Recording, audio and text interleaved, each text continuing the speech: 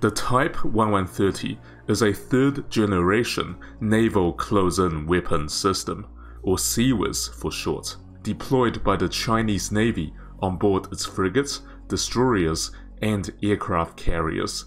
It is also called the HPJ-11. It is essentially an 11-barreled 30mm Gatling cannon directed by radar and electro-optical tracking systems.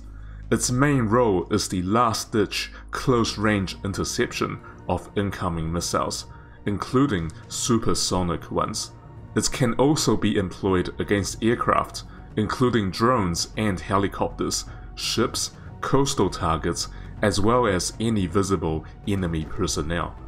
The Type 1130 was initially deployed on the aircraft carrier Liaoning, but was later deployed on all large Chinese warships, including the Type 55 destroyer, most of the Type 52D destroyers, and some of the Type 54A frigates. It is of course also used on the aircraft carrier Shandong and the Type 75 LHD. Pakistan is also an operator of the Type 1130, as it is the main close-range defense on the Type 54 AP frigate, the Tughril class. The Type 1130 is an evolution of the second-generation Type 730 CIWS, which is a 7-barreled Gatling cannon. While externally similar to the Dutch goalkeeper in terms of appearance, the Type 730 uses indigenously developed fire control radars and optical systems. It is an upgrade on the Russian AK-630, which was used on the earlier Chinese warships. The Type 730 has faster reaction time and better fire control than the AK-630. The Type 730 remains in use on Chinese warships that have not transitioned to the Type 1130, either because of power or space limitations, age, or other design constraints. Type 1130 has a maximum firing range of 5 kilometers and a rate of fire of 11,000 rounds per minute, possibly the fastest out of any CIWS in service currently. For comparison, the Russian AK-630M2 double-gun duet CIWS has a rate of fire of 10,000 rounds per minute. Type 1130 consists of several key components. The 11-barreled Gatling cannon is housed in an automated gun turret. The gun turret is designed with stealthy angular surfaces to reduce the radar cross-section. 2 ammunition boxes sit on either side of the gun, with 1,280 rounds each, for a total of about 2,600 rounds. The infrared and electro-optical tracking systems, as well as the fire control radar, are all integrated into the gun turret.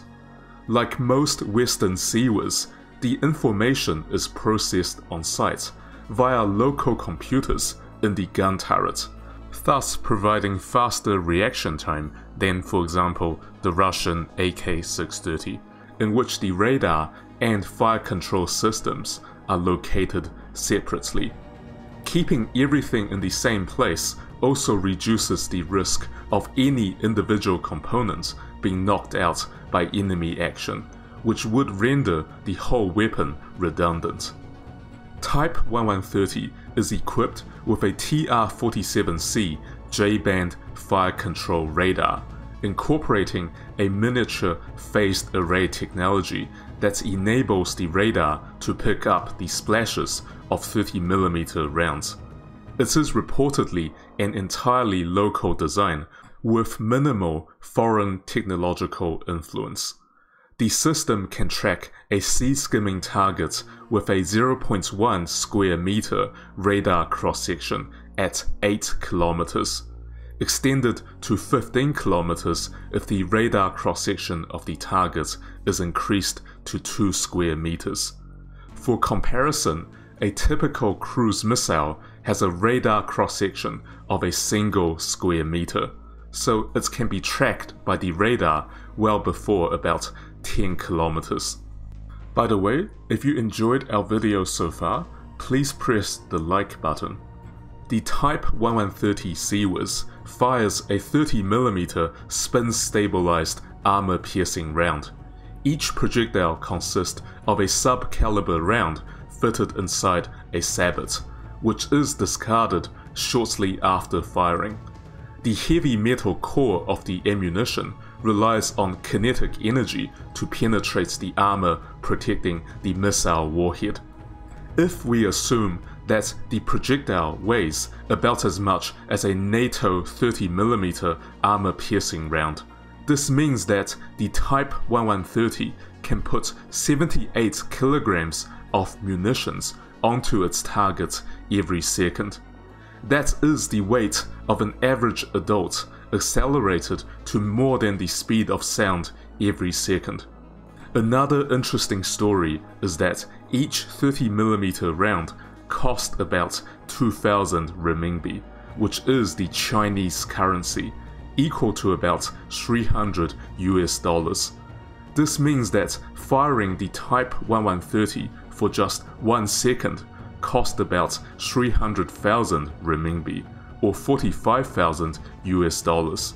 Of course, this is still far cheaper than the cost of replacing a whole destroyer if it gets disabled by an enemy missile. Reportedly, the Type 1130 can be integrated with the HQ-10 short-range infrared guided missile to form a gun and missile CIWS, similar to the setup on the Russian Kashtan CIWS. This would have the advantage of neutralizing an incoming threat much more completely, and prevent any debris or shrapnel from hitting your ship, and knocking out delicate electronics or killing crew members.